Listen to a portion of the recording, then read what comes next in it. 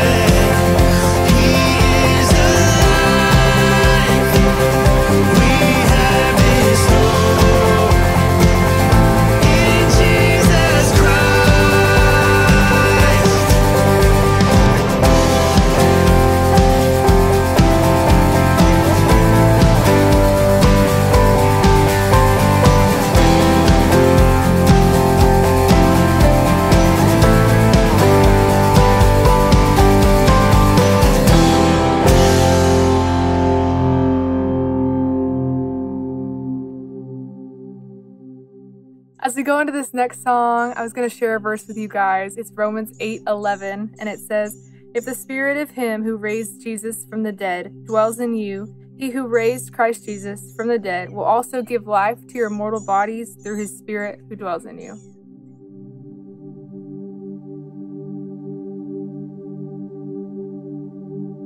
Whoa.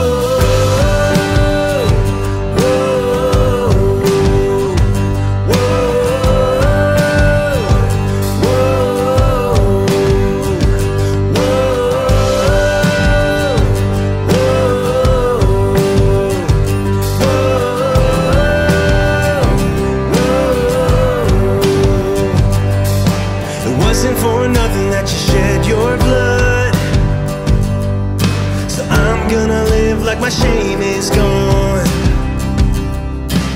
Won't be shackled by the way I was. I'm gonna live like my chains are gone, gone. Now my sin is dead and gone, and I'll sing hallelujah. Done, done. He is risen, it is done, and I sing hallelujah.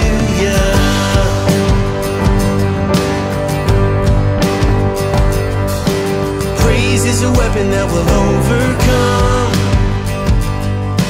I'm gonna shout like the battle's won. Fall back, devil, 'cause your time is up. I'm gonna live like the stone is gone, gone. Now my sin is dead and gone, and I sing hallelujah. Done, done. He is risen, it is done, and I sing hallelujah.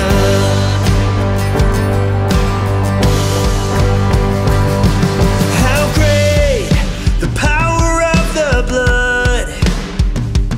Whoa, whoa. I am the righteousness of God. Oh, whoa. How great the power of the blood.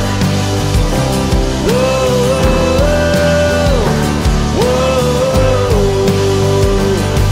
I am the righteousness of God. Oh,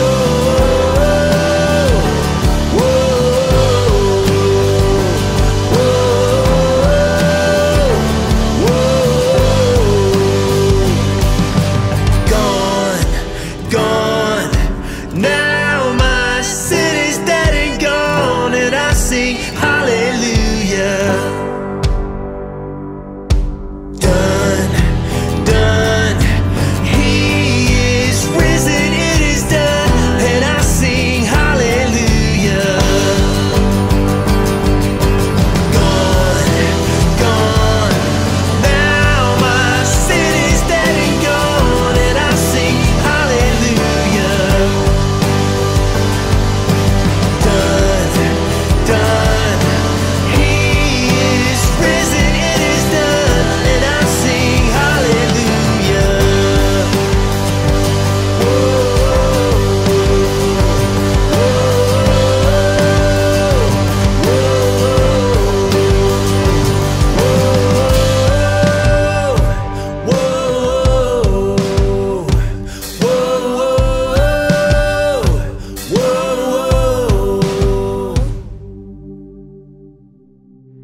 As we go into this next song, I want to highlight 2 Corinthians 5:17.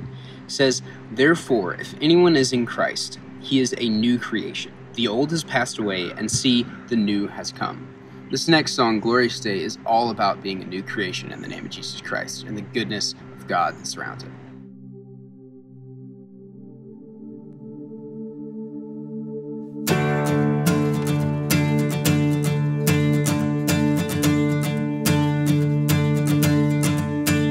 I was buried beneath my shame. Who could carry that kind of weight? It was my tomb till I met you. I was breathing but not alive. All my failures I tried to hide. It was my tomb till I met you. You called my name and I ran out of that grave, out of the darkness into your glorious day. You called my name and I ran out of that grave, out of the darkness into your glorious day.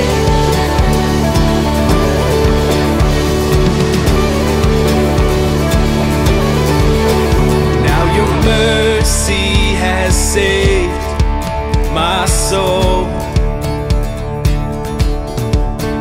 Now your freedom is all that I know. The old may know Jesus when I met you. You called my name and I ran out of that grave,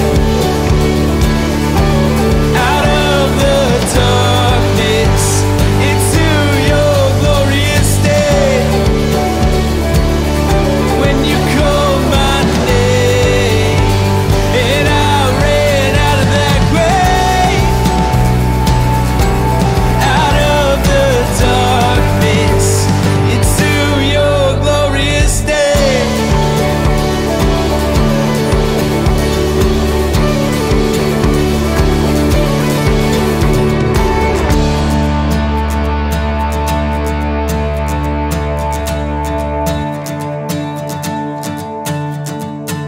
I needed rescue, my sin was heavy, but chains break at the weight of your glory.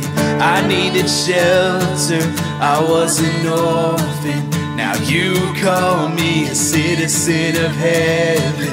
When I was broken, you were my healing, now your love is the air that I breathe in. I have a future, my eyes are open, 'cause when you call my name, I ran out of that grave, out of the darkness into your glorious day. You called my name and I ran out of that grave, out of the darkness into your glorious day. Woo!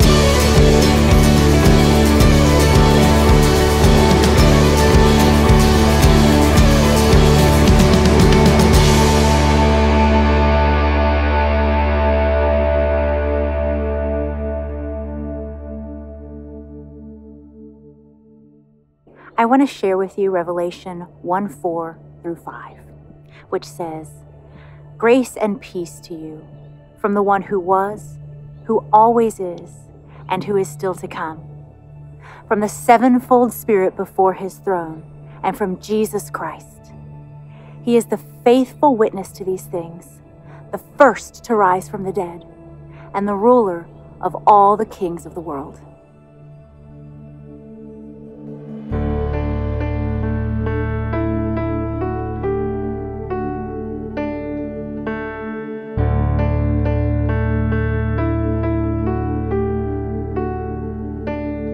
In the darkness, we were waiting without hope, without light, till from heaven you came running. There was mercy in your eyes to fulfill the law and prophets. To a virgin came the word,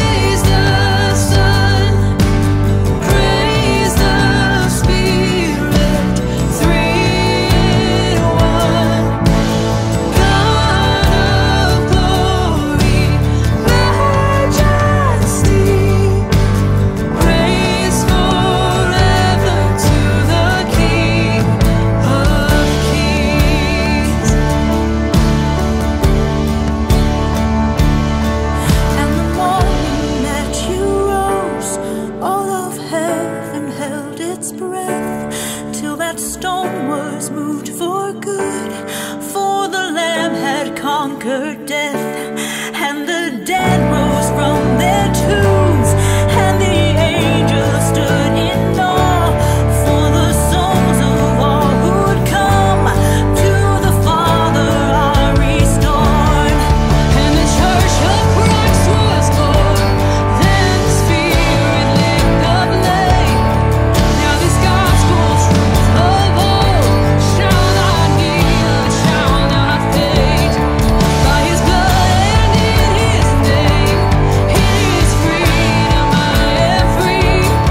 For the love of Jesus Christ, who has resurrected me. Yes.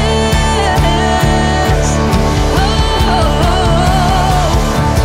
praise the Father, praise the Son, praise the Spirit, three in one.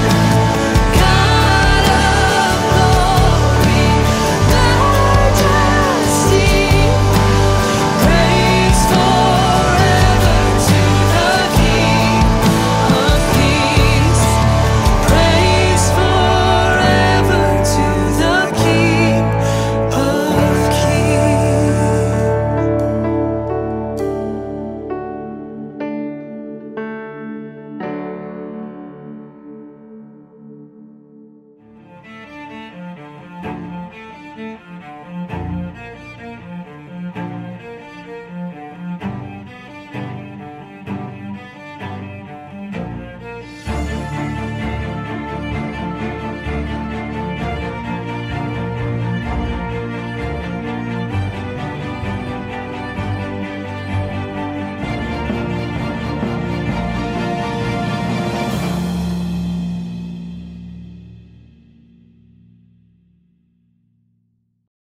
Well, happy Easter to everyone who's watching, or as I like to call today, Resurrection Day. Pastor Caleb opened up our service reading from the book of Matthew, where 2,000 years ago we saw that Jesus was not in that empty tomb. He is risen, He is alive, and I pray that you can celebrate that fact today. Listen, Easter is the day on which our entire faith hinges upon.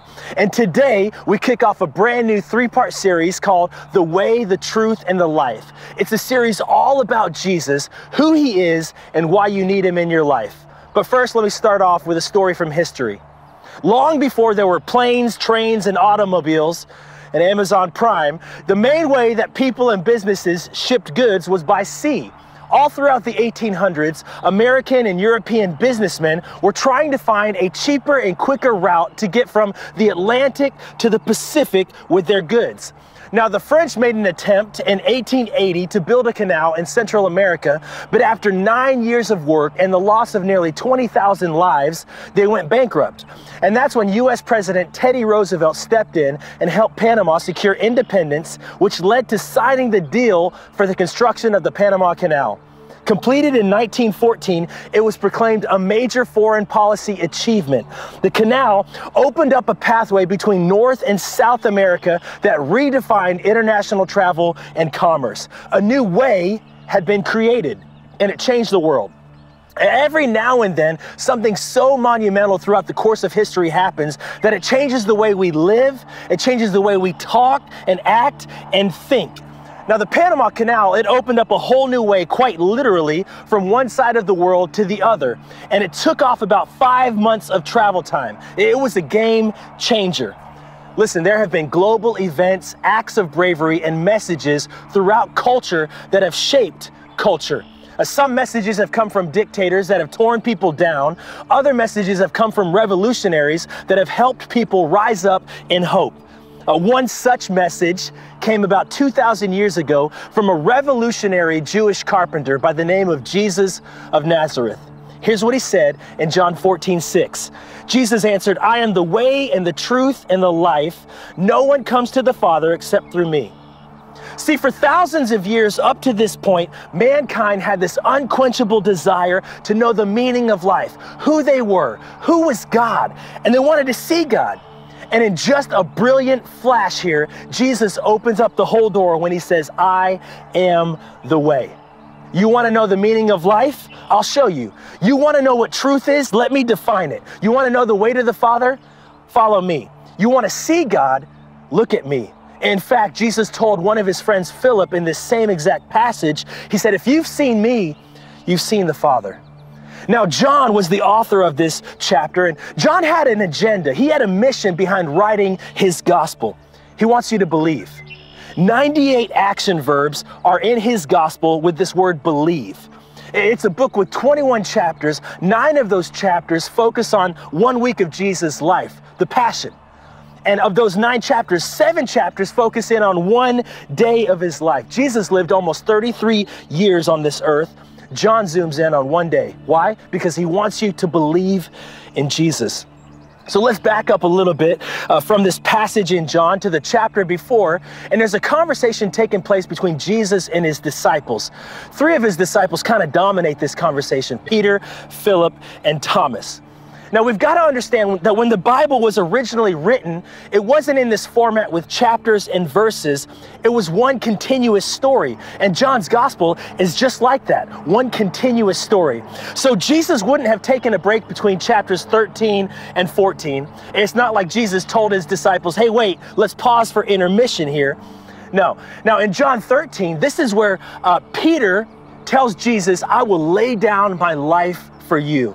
And of course, Jesus, being the truth teller that he is, he tells Peter, no, in fact, you're actually going to deny me 3 times before the rooster crows this morning. Jesus tells him, in fact, you're not supposed to lay down your life for me. It's the other way around. And that's how John chapter 13 ends. But in the very next breath, Jesus continues the conversation in John chapter 14. Here's what it says. Do not let your hearts be troubled. You believe in God, believe also in me. My Father's house has many rooms. If that were not so, would I have told you that I'm going there to prepare a place for you? And if I go and prepare a place for you, I will come back and take you to be with me, that you also may be where I am. You know the way to the place where I am going. And that's when Thomas, who we all know as Doubting Thomas, yes, he's the same Thomas that told Jesus, show me your hands so that I can have proof after the resurrection. That Thomas says this in John 14:5, Lord, we don't know where you are going, so how can we know the way? How can we know the way? I would argue that this is the question that we all have at some point. How can we know the way? That's the quintessential question of life.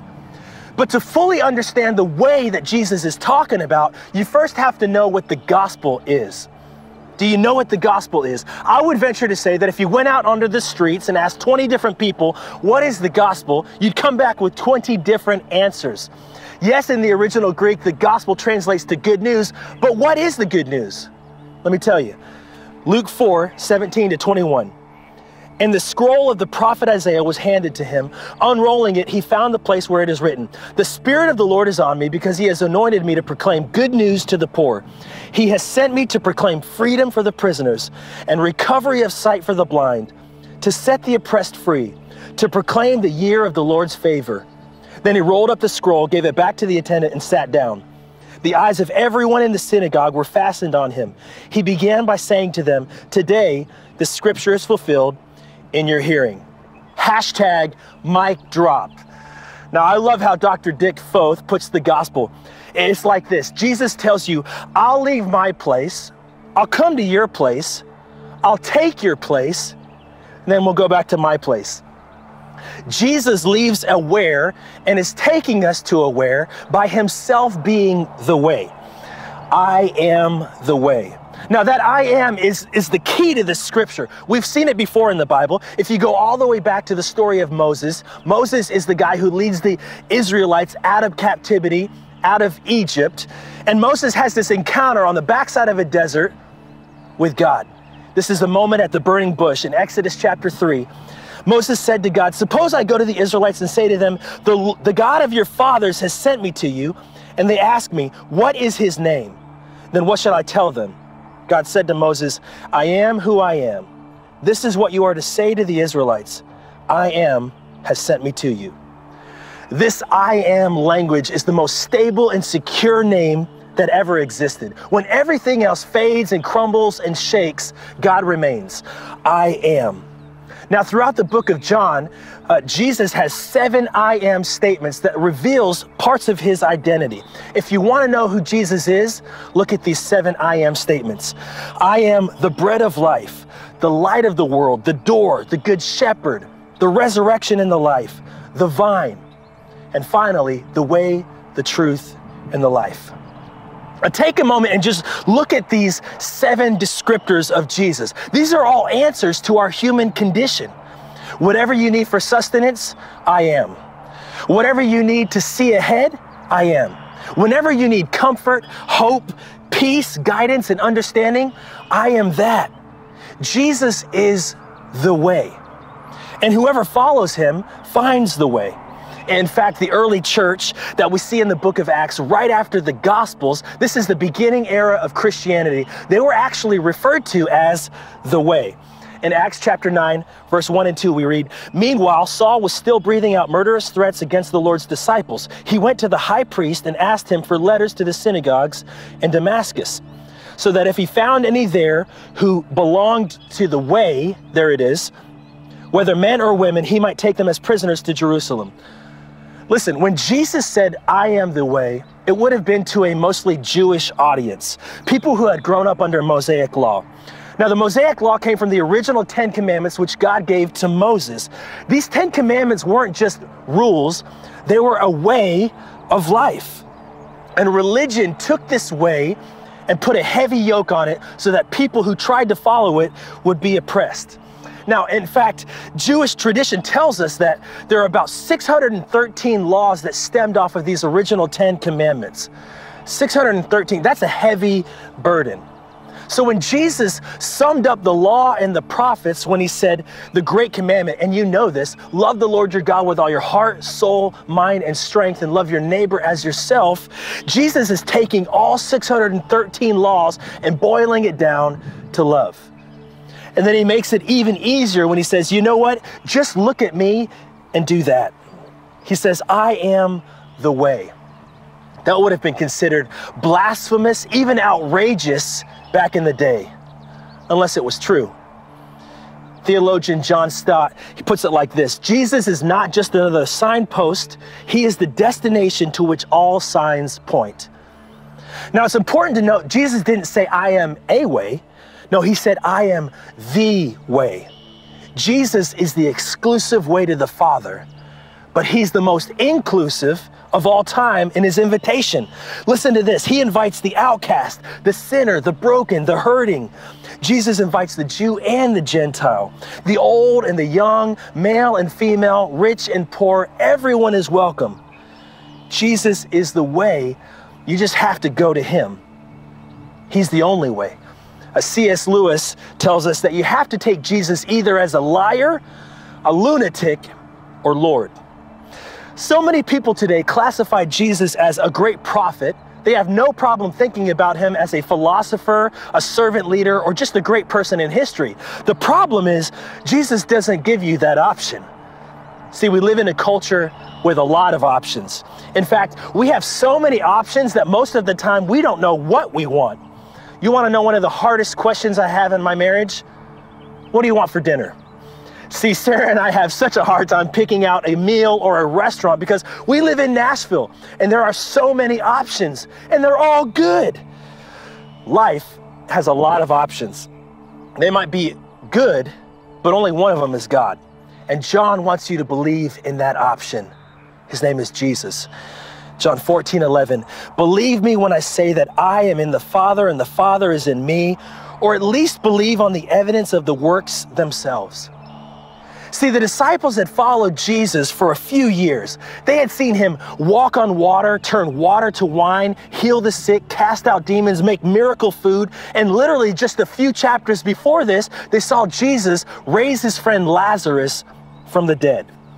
And Jesus is saying, look, believe in me, or at least believe in the works that you've seen me do, because you cannot argue with testimony. I love the story in John chapter 9 where Jesus heals the blind man by spitting in some mud and rubbing it into his eyes. This guy's life is changed. He's walking with a new swagger. Everything's different about him. And he goes into town, and the religious leaders try to confront him, and they want to catch him in a mistake. And they kind of call out Jesus for healing him on the Sabbath. And this guy says, look, all I know is I was once blind, and now I see. And that's good enough for me. Jesus is who he says he is. Jesus transforms lives.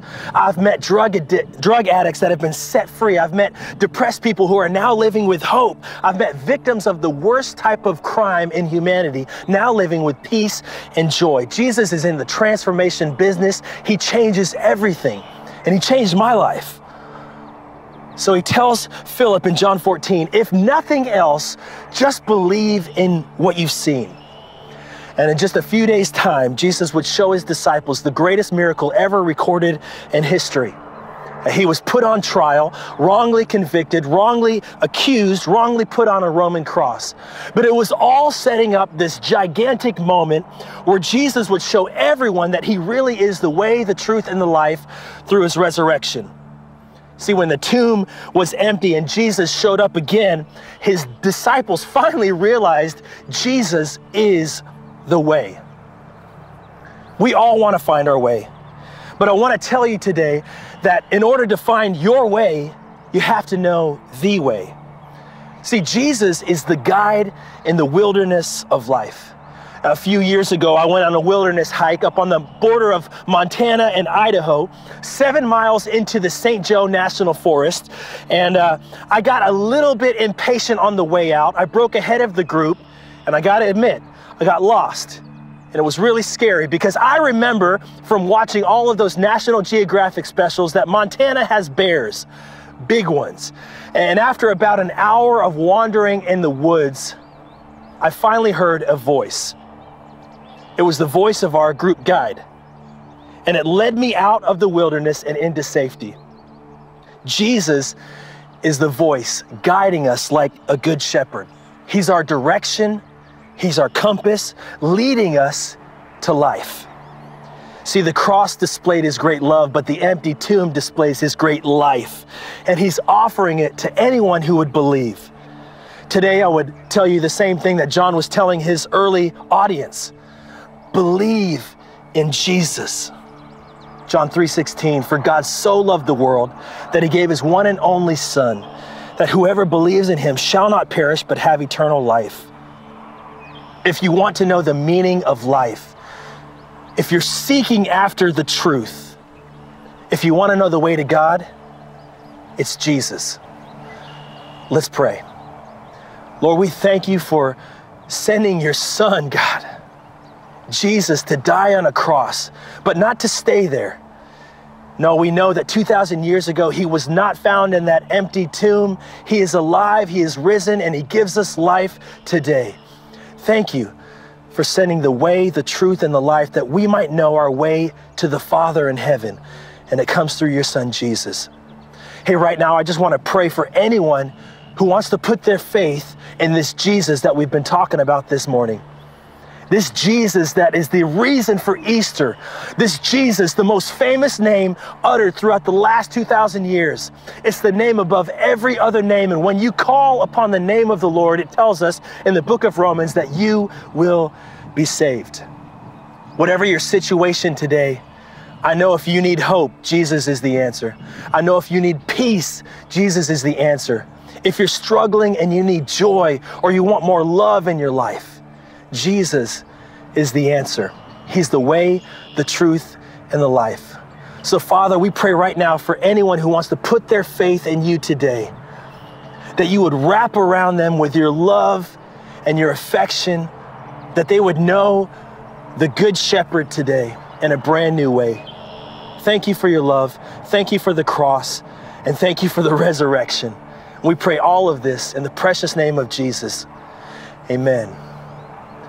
Well, if you put your faith in Jesus for the very first time, I want you to send us an email, info@bridgesnashville.com, or shoot us a text, 615-436-2378. I would love to pray with you over the phone. You made the best decision you could have ever made. Hey, right now our worship team is going to lead us in a song declaring the resurrection power of Jesus Christ. As we go into this last period of worship, I just want to share a scripture out of John. John 11:25 says, Jesus said to her, I am the resurrection and the life. The one who believes in me, even if he dies, will live. This last song, Resurrecting, is all about Jesus' resurrection from the grave and how it's a blessing to our lives each and every day.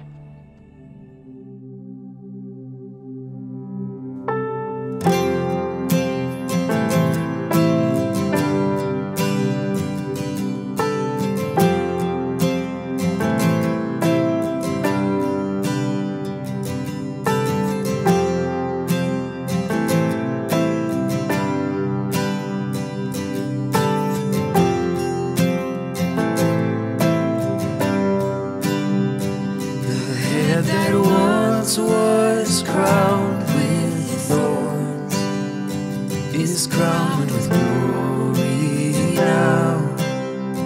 The Savior knelt to wash our feet, and now at his feet we bow.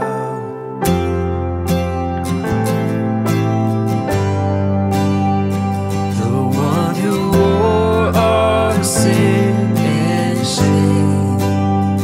now robed in majesty, the radiance of perfect love now shines for all to see. Sing it out. Your name is victory. No praise will rise to Christ our King. Your name is victory. All praise will rise to Christ our King.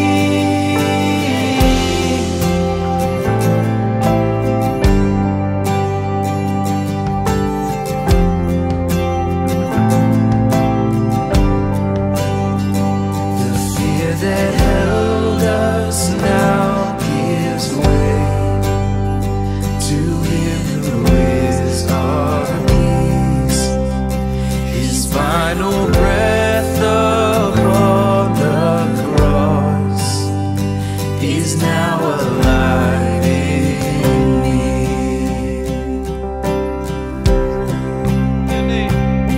And your name is victory. All praise will rise to Christ our King. Your name is victory.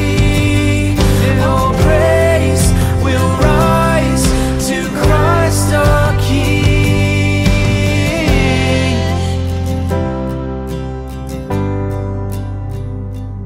All praise is lifted up.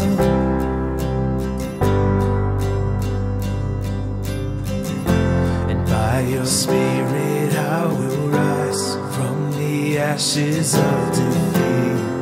The resurrected King is resurrecting me.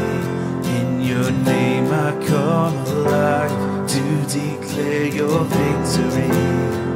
The resurrected King is resurrecting me. By your Spirit I will rise from the ashes of defeat. The resurrected King is resurrecting me. In your name I come alive to declare your victory. The resurrected King is resurrecting me. By your Spirit I will rise from the ashes of defeat. The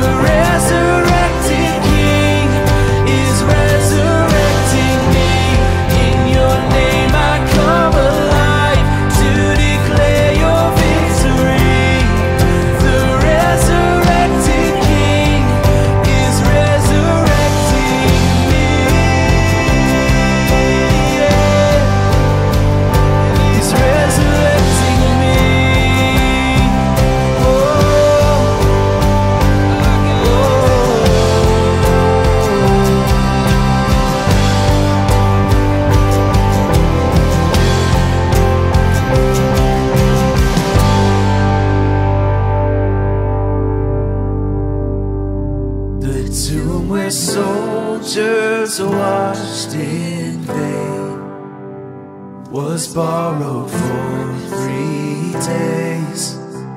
His body there would not remain. Our God has robbed the grave. Our God has robbed the grave. Oh,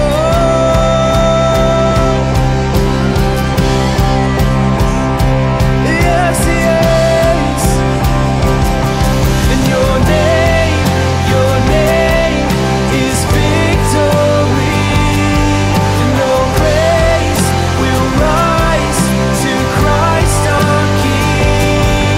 Your name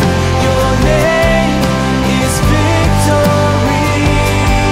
All praise will rise to Christ our King.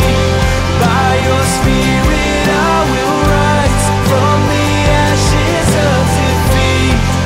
The resurrected King is resurrecting me. In your name I come alive to declare your victory.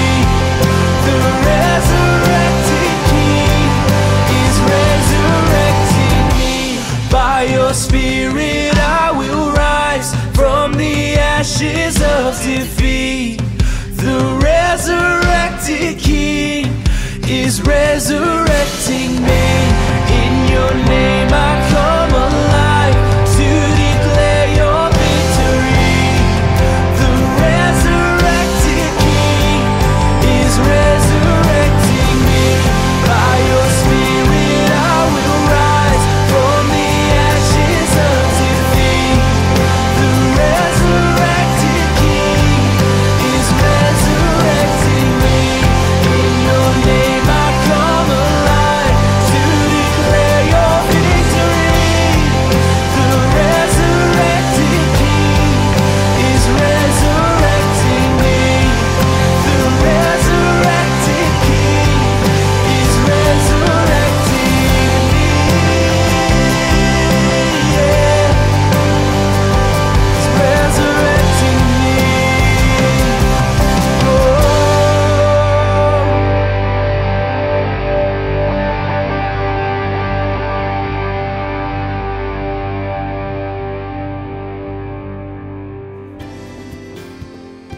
Good morning, Bridges Nashville. We are so glad that you joined us on this Easter Sunday.